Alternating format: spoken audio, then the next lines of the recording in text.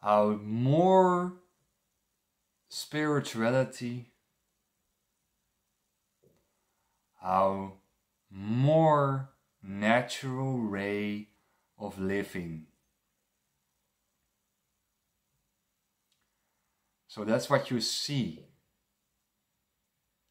Socrates was living very natural, very pure, and probably he lived and laughed as an animal, and he shared love and sex. He wants to divide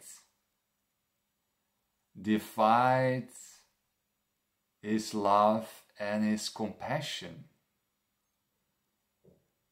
So Socrates was very natural living, and that's important. How more spiritual, how more animal, how less civilization is touching you, how more all the dogmas and all those so-called civilized talks, political correct talks, you can drop it away easily. Page 105. The esoterical Islam, the inner Islam. Ismail was talking about the inner revelation, inner revelation. Esoterical Islam is Sufism. It's the Islam what is going to your inner source and inner line. So you have the ecstatical Islam and the esoterical Islam. So Ismail was also talking about inner revelation.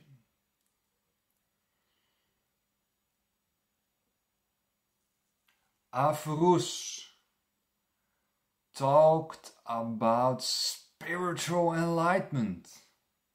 When he was 30, he said, I'm spiritual enlightened. And the heavens are eternally moving. He said the heavens were eternally movement. 194.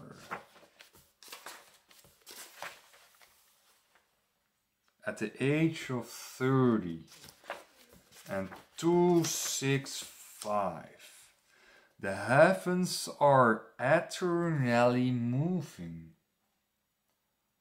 He was talking about the opening of the inner chakras in your body. So you can go with your acquired intellect,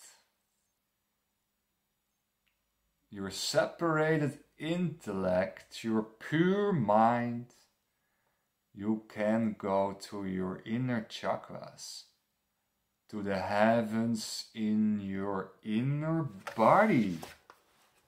That is what Averroes was saying here. Avicenna, page 320. Permanent self-awareness. Permanent self-awareness. And then you create a higher electricity bill. Metaphysics from Aristotle. If you have permanently self-awareness, you reach the source of light. That is what Avicenna was saying here. Avicenna and Averroes talks about the same thing, right? About the same thing. The same as what Rumi was saying, that you are a hybrid figure. Hybrid in the sense you're a spiritual human and an animal. And how you combine that. That is what Rumi was talking about the balances in your system. And I talked earlier, right, to you, how higher spiritual, how more animalistic you are from your deep consciousness. Dissolving in an ocean of honey. Dissolving in an ocean of honey. So if you're connected with your heavens, you come in an ocean of honey.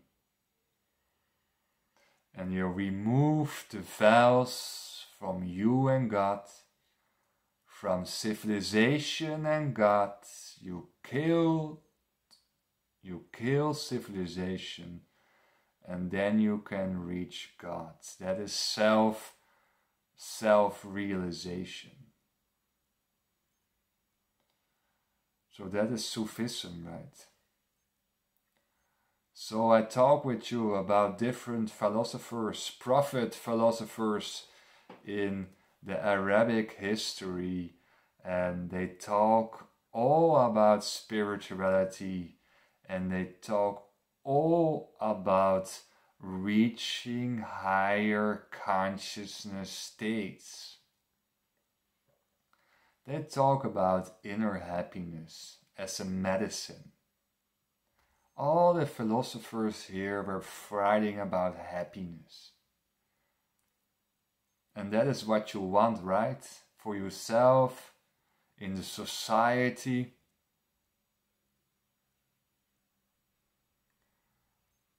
So the philosophers were nothing more than life coaches.